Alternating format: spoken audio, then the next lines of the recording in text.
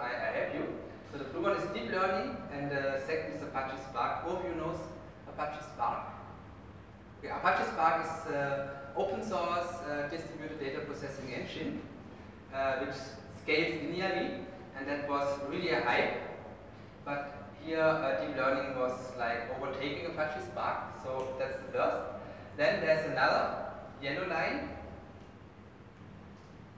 What do you imagine is the yellow line?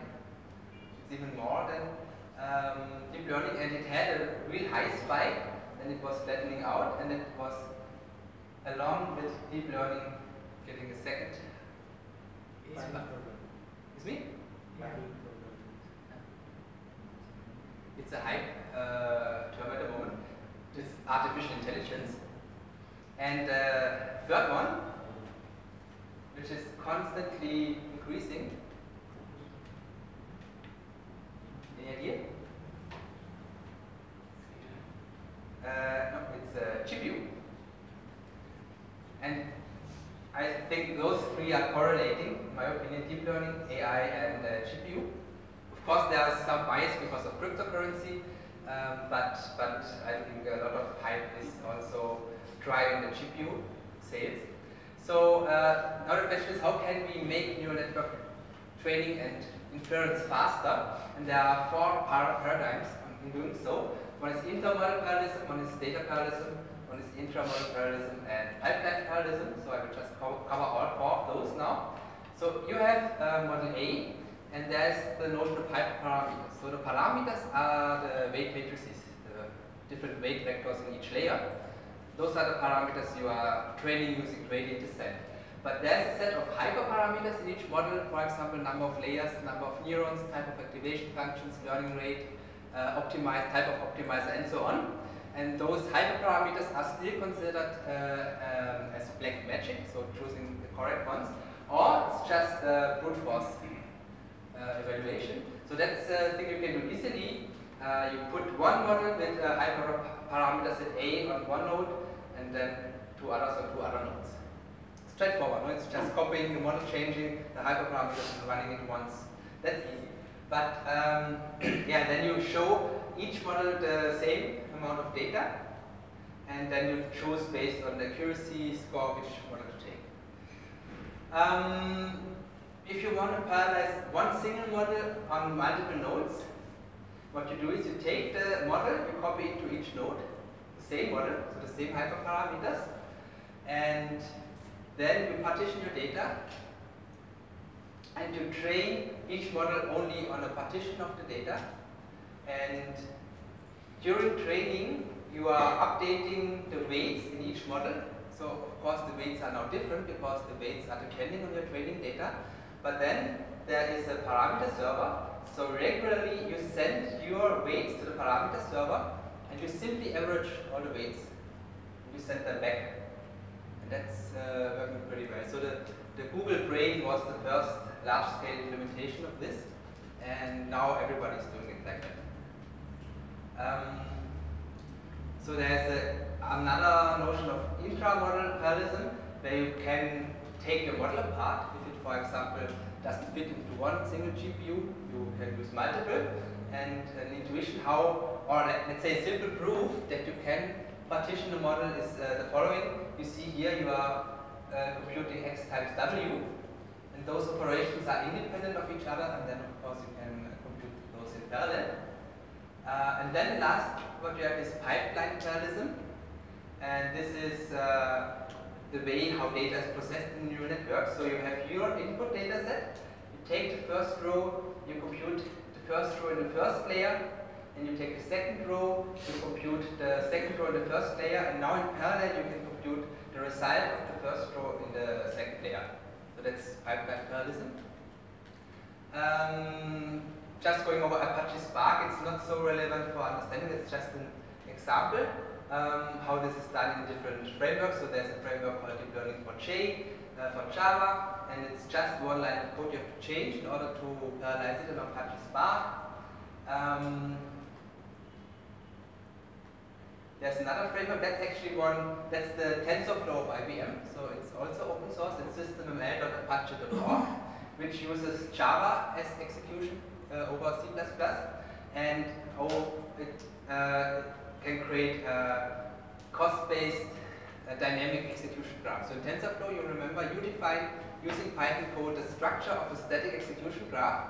In SystemML, it's basically even older than Apache Spark. In TensorFlow, you have a domain-specific language in R syntax and an optimizer which takes statistics of your data into account and creates an optimal execution graph. And it can also read in Keras models and then execute it on any type of hardware, and even it can make decisions for each operation where to place it on a CPU, on a GPU, on a cluster, whatever. So that's pretty cool. We are using that a lot in IBM Watson Health, that framework. Those two I will skip, TensorFrames and TensorSpark, because they are quite outdated. Only one thing I want to show you is Caffe on Spark, because here there's another way for parameter averaging, because you cannot only send it to a central parameter server, you can also use some sort of a ring topology, and each worker now communicates in a ring topology with each other worker, and the averaging is done in a ring. And that's actually removing the single bottleneck of the parameter server. And that's something we have used successfully. I will come back to that later. So in parallel training, especially on GPUs, you have one problem in the Intel architecture, that the GPU is attached to the main system using PCI Express 3, and that means you have here your training time on the GPU, and you have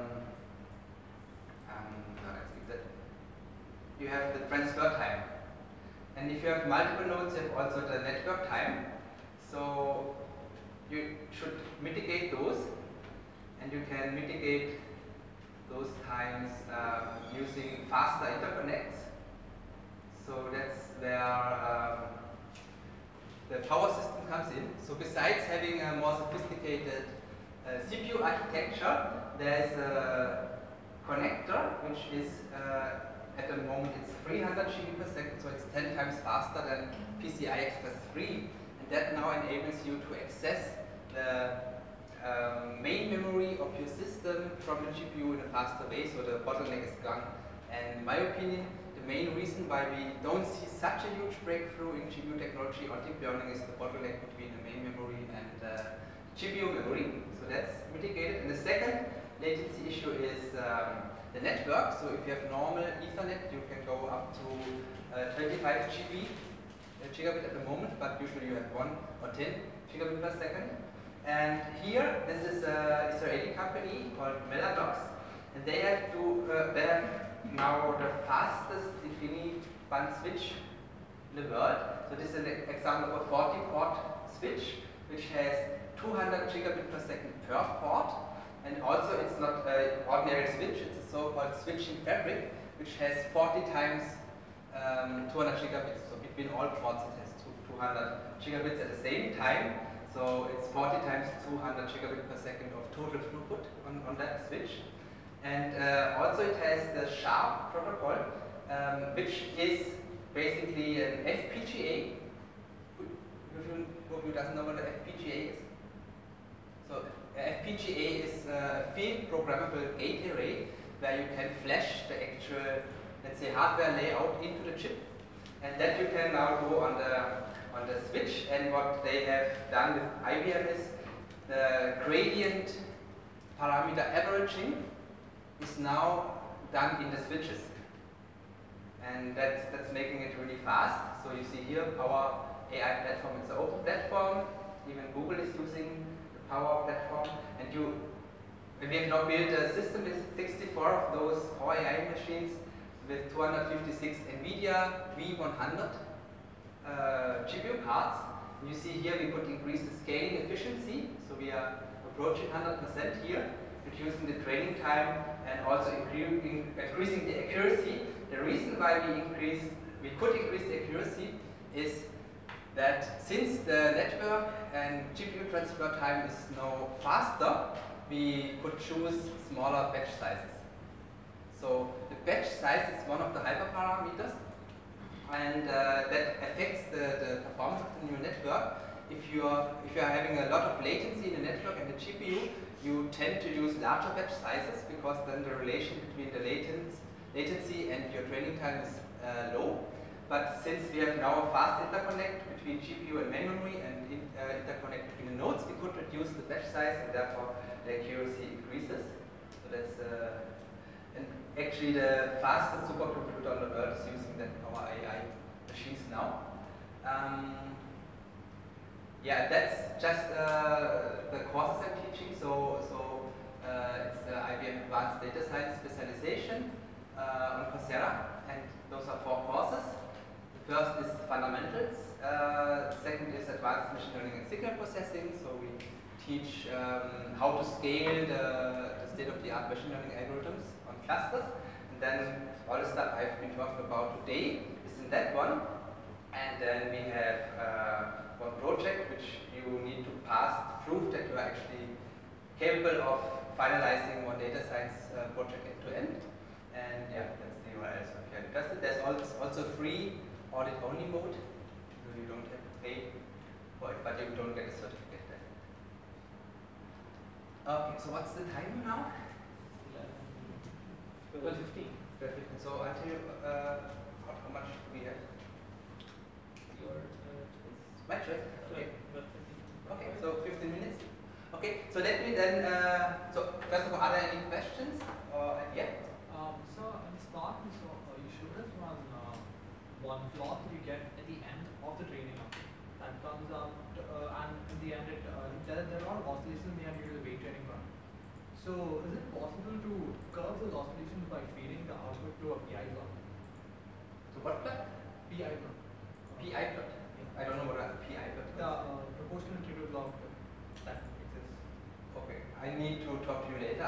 Because I don't know the concept of a PI plot. So just add you just put an integral term and then it decreases. Like for example, the oscillation part becomes like the oscillations just decrease. You take out the oscillations basically. Yes. Yeah. Is it possible to like do that by using? Yeah. So the TensorBoard tool actually has that function built in. So there's a slider where you basically flatten out the curve and removing the oscillations. So the oscillations come from the way how the weights are updated. For example, in stochastic gradient descent, the weights are updated on each training example, and that of course introduces a lot of oscillations, and you can smoothen out those with the slider. But I don't know which algorithm is used behind that. But maybe it's the one you mentioned. But actually, it's your choice because at the end, the loss over training iterations is just the time series. So it's a vector of error or reconstruction error values, and with that you can do what you like. Okay. Other questions?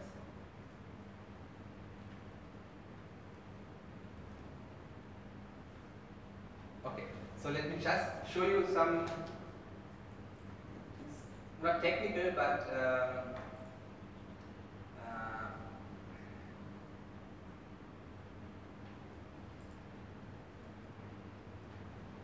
maybe interesting for you to be aware of. So where do we start?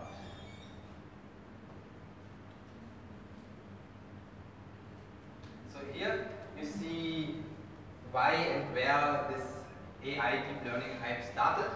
So this is an image classification example for the so-called ImageNet dataset, which has millions of labeled training examples of images, and those are mapped to a hierarchy of categories. So we have top level and low level categories, so it's a very, very huge data set, and obviously humans have a specific error on that data set, that's around 6%, and here in 2015 the first time a neural network was able to outperform the human baseline, and that's where all this hype really started. 2015, the ResNet, and by the way, the ResNet, interestingly, is not usual neural network deep learning architecture where just one layer result is passed to the next layer. It has some interconnections between the layers, so that's interesting. And now on that we are on 3% now, and we are just waiting for the next news that we have been pushing that further down. So that's how all this was starting. Maybe that you have seen already, neural style transfer. You can train an algorithm to learn a style of an artist, and he can then recreate image based on one source image and redraw it using that style. That's called neural style, so you can search for that. Have you heard about YOLO? Who has heard about YOLO? Okay. Let's see if we have sound here a bit. So this is 10 times faster than the 20 seconds per image detector, and you can see that by the time it makes predictions, the entire state of the world has changed. And this wouldn't be very useful for an application.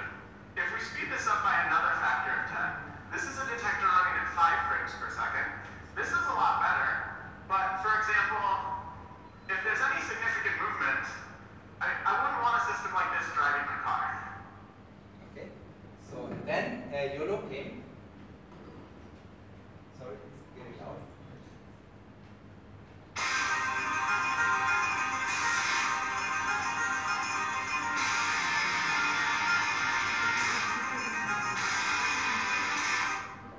Faster, no? That was an example of a full HD stream on a single GPU. So you can just Google for YOLO how they are doing it. So YOLO stands for you only live once. So this is an example how 3D models can be extracted from 2D video streams. So here question, what do you think, what was first, the image or the caption? Who thinks the image was first? Who thinks the caption was first? Who doesn't understand my question? So, this is a data set and this is a data set. Which one was the label and which one was the features?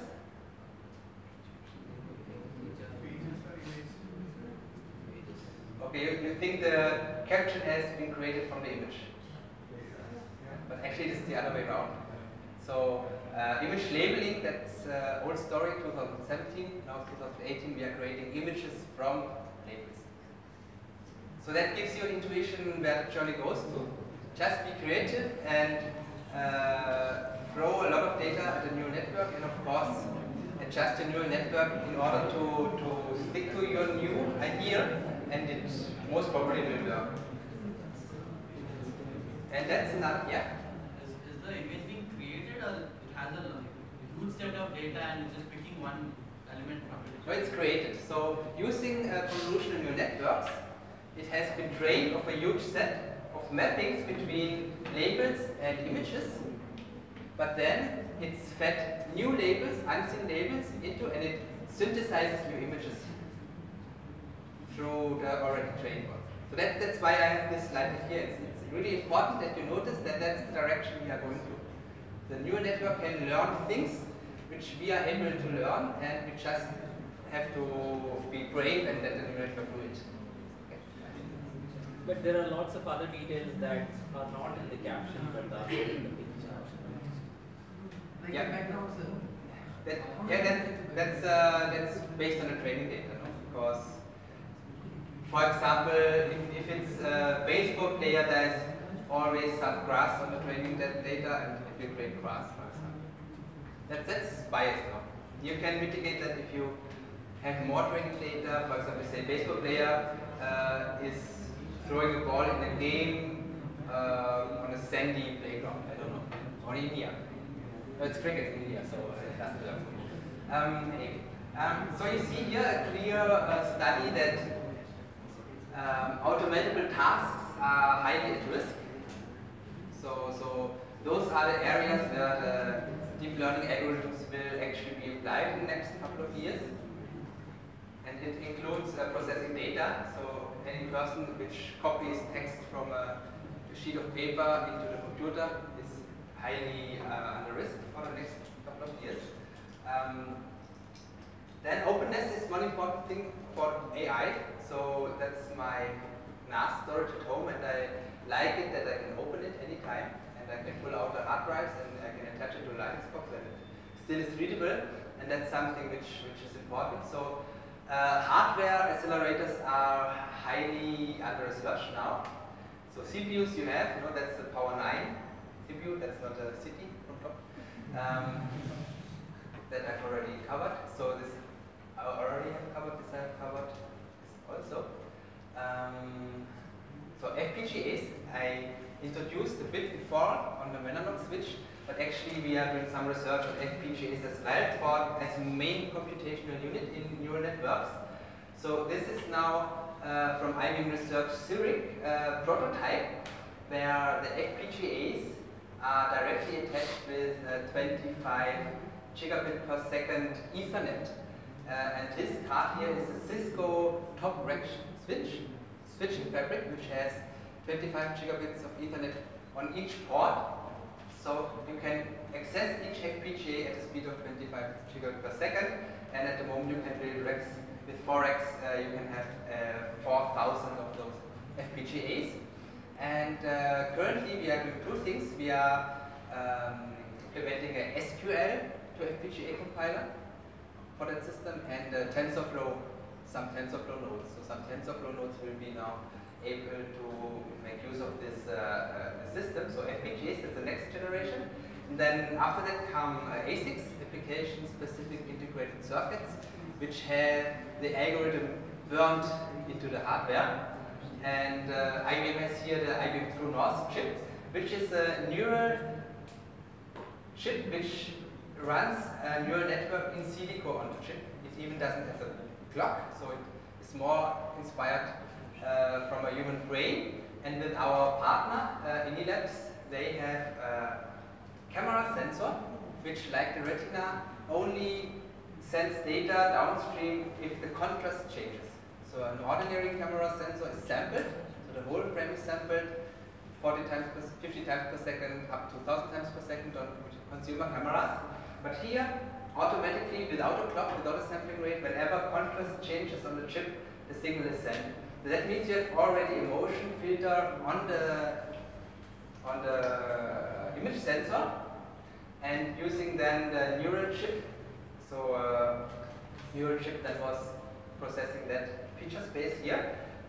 They got 96.5% of accuracy for movement pattern detection. But the most interesting part here is only consuming 0.2 watts, the whole thing. And that's, if you compare to an NVIDIA chip, it's nothing. I think the NVIDIA V100 consumes 300 or 400 watts.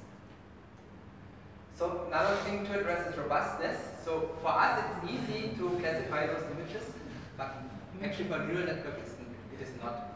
And it's always important to check what a neural network is actually taking into account, for example, for classification. So this is a classification example between dogs and huskies, and it turns out that the neural network only looks at if there is snow or not on the picture. So that's dangerous, no? Because then you trust the neural network and it just computes crap. Then there's the problem of adversarial examples. So here you have giant panda classified with 0.84 points of accuracy. Now you can add adversarial noise, so that's specific noise, it's not white noise, specific noise. But then for us the image looks the same, but the classification changes. And that's even more severe in self-driving cars. So if you add adversarial noise, you can even remove the pedestrians. And or, for example, you can have stealth commands to your home assistants. So the research group was able to emit inaudible voice commands to Alexa. So Alexa was just confirming the order on Amazon, but nobody was hearing actually the order because it was stealth to the human ear, but still Alexa was recognizing it as a command. And intuitively, why this is possible, so in high-dimensional space you always have a gap between the real or the optimal decision boundary and the actual decision boundary of your model. And in that gap you can always add examples, and it's just the trick to find the gap and actually create those adversarial noise in your system. So in order to address that, we have open sourced the adversarial robustness toolbox, which has this set of attacks and defenses and metrics built in, and it's basically a Python library, which you can then just apply to your neural network and assess it. And the second problem which we see is bias. So have you heard about the compass algorithm? US. So in US there's a new algorithm which tells police and court the risk of recommitting crime for a specific individual, and they found out that the algorithm is racist. So if you're black, you have nearly 50% chance of recommitting crime. So that brings us to another statement: the problem of a racist AI is not always the problem of the AI; it's the problem of a racist world. So we are creating those racist AIs. But we have also open sourced another tool to mitigate this. So we can now assess bias against any target. For example, here we check the sex attribute, and now we check or see here that we have bias against females in the model. And maybe that's also true in the real world. So the data is only reflecting the real world. But we want AI to be better than the real world, therefore we have a set of algorithms which we can use and then transform the model into a bias-free model without changing the model. So we are just changing the data in order to make it bias-free. So that's also freely available. That Watson Studio thing I have shown you already. Maybe not only one thing in what you have in Watson Studio, that's data refinery. So 95% of your data science workload is data integration, data cleansing, and we have some AI tools which help you there. Another cool thing is that we have flexible runtimes, so you can have a low amount of CPU and storage and memory resources for developing your algorithm. And when it comes to training, you just have a drop down and you can then choose many CPU cores or GPUs and add it, throw it at your problem only for the amount of time you need it. Also the hyperparameter tuning is built in, so you can have multiple hyperparameter sets and evaluate those in parallel. And the core of all those software packages we open source, so that's pretty interesting. We have a model exchange, so let me skip that. So some outlook into the future. So neural network synthesis is a new task where actually you have one neural network creating another one. We have here a prototype which is called NUNets, so neural network synthesis, and that's an example of a convolutional neural network which has been created by another deep learning neural network. So that's one area of interesting research. So this is the whole ballpark of IBM projects we have in that space. So it's all about defining it, running it, and then deploying it. And in deployment, it's important to take care of robustness and fairness, and those components we open source. So then a bit more into future. So this is a self-driving car concept.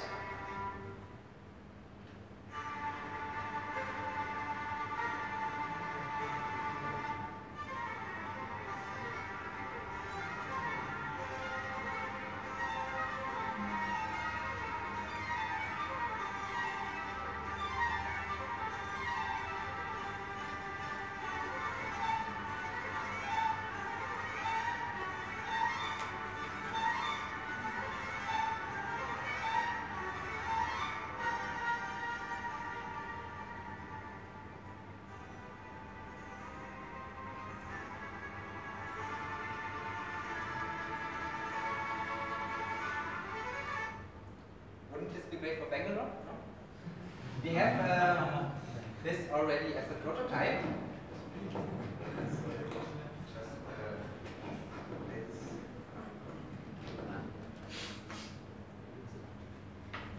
Needs. Is that a thing? I'm just waiting here. There should be someone called Ollie coming to pick me up.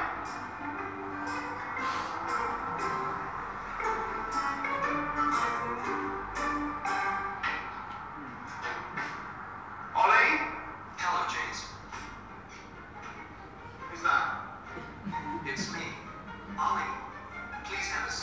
Right, where's the driver?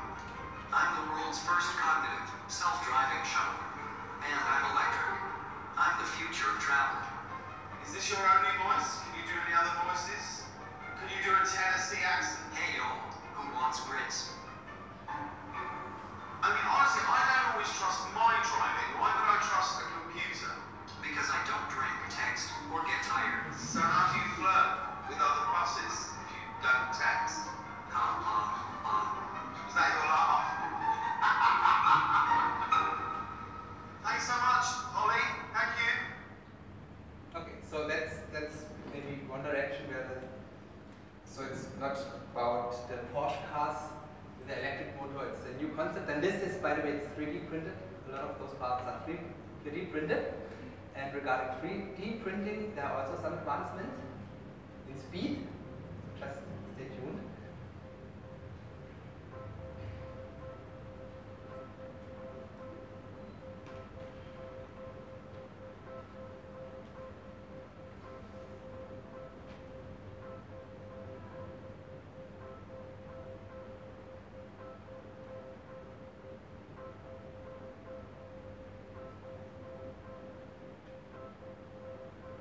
Okay. So it's getting faster, no? And of course you can do it a lot bigger. And then, this is also interesting. Your natural human capabilities are going to be on completely today looking.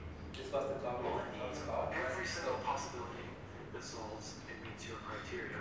Millions of them. It takes big computers to do this. But it comes back to us with designs that we, by ourselves, never could have imagined.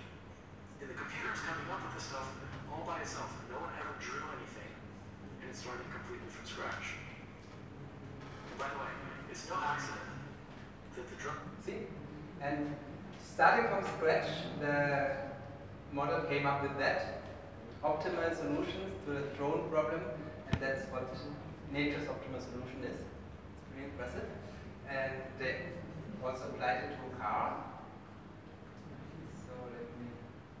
So I haven't checked all the details, but they have applied a lot of sensors to the car and fed it into a system, and it came up with a design for an optimal car. The instrument network does as the sensors.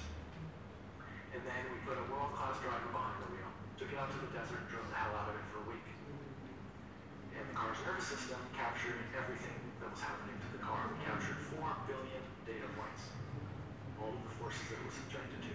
And then we did something crazy. We took all of that data and plugged it into a generative design AI that we call Dreamcatcher. So what do you get when you give a design tool a nervous system and you ask it to build